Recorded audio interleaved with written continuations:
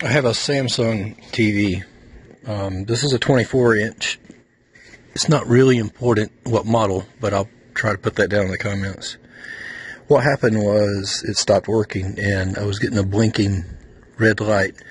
And I've replaced the board on one of my other Samsung TVs from a power surge years ago, and I didn't go to the trouble to figure out what was wrong with it.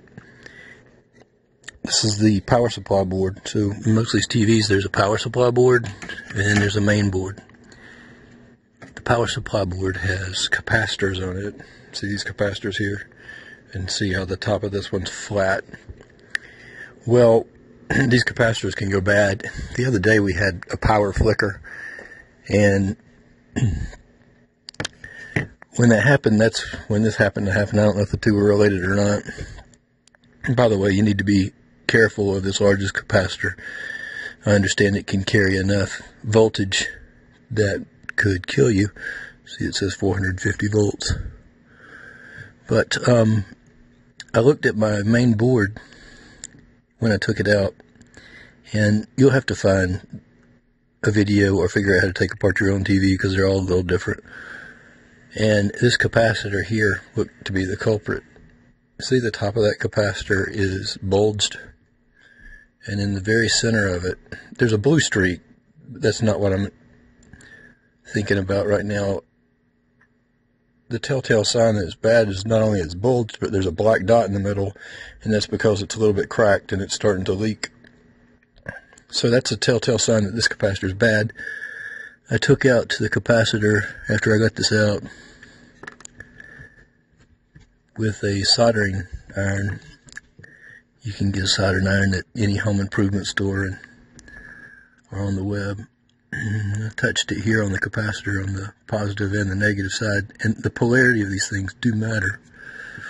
So I removed it. If you look, you can see the polarity. See that side is a negative, negative, running up and down through there. You turn it sideways, it's a negative. And if you look on your board, mine's easier because it's on the edge.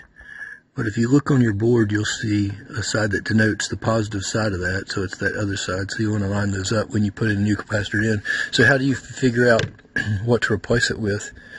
Most Radio Shacks you can't really go to anymore because a lot of them are out of business. But you see this, you can match up the stats on the side, 10 volts and 1200 microfarads, I think it is. I'm not even sure. Match those numbers up, and also match up the temperature on here that it's rated for. In this case it says 105 degrees Celsius. And go on eBay or go on Amazon and find a match. And so it's hard, you can't really buy one usually. So I ended up buying, I don't know, 20 for $7 shipped off of eBay. And you'll see I matched up the specifications on there. And I'm going to put this back in. That should be the negative side. And then so the opposite side is the positive side. And you stick these two holes through the correct polarity, and then you touch solder to it and solder it back up. So I've placed the capacitor through here. I've got the negative side on the negative side and the positive side on the positive side. Because I'm filming this or videoing it with one hand, and yeah, I don't have a tripod with me. And no, my videos are not professional. I'm going to now touch this with solder and then clip these leftover wires off. Okay, let's see how successfully I can one-handed solder this. You get the concept. I'm going to pause this and come back. Okay, I've made my connection, and then I clipped the wires, and now I have a nice new capacitor that's not compromised on the top, And I'm going to put this back in the TV, and we'll give it a test. Okay, I got everything back together, and I feel like I'm hanging you guys out to dry a little bit because getting it apart and together may be the hardest challenge, but you'll figure it out. I would say be careful with the cables, no matter what your TV is. This one's a little tricky. You squeeze the ends and then pull it out. Some of this came out. And then if you want to take this one off, this is the video cable. You flap this black up and then pull it out. Anyway, got it back together.